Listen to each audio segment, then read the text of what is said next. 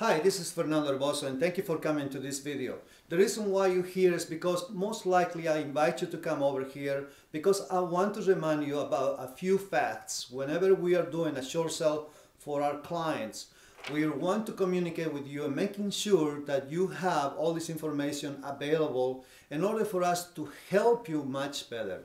In other words, we need your help so we can help you.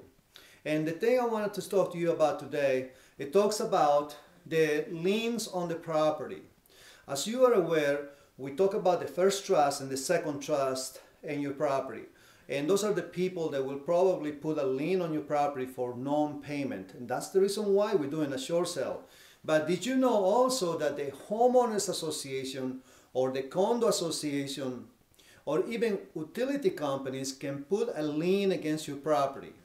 And the reason why we don't want them to do that is because they create a lot of inconveniences to us to be able to negotiate with your lenders to do the short sale because they want to get paid. And maybe the lender may not have enough money left in order for them to pay them so they can release their lien so we can sell the property.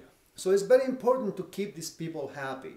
In most instances, you know, these companies, they do not require much money on a monthly basis to keep them happy. If we're talking about homeowners association fees, some of those associations are in the range of $70 to $80 a month. And please continue making those payments and keep those payments current. And the condos fees may be a little bit higher, but at the same time, you have to realize that you're paying for all the utilities and some other conveniences that come with the condo fees that you're paying. Utilities also another thing. Very important that you keep those payments current so we can help you better, so we can have a trouble-free short sale and we can convince your lender to go ahead and give us an approval so we can get the short sale done. Thank you for watching this video and see you on the next time. Have a good day.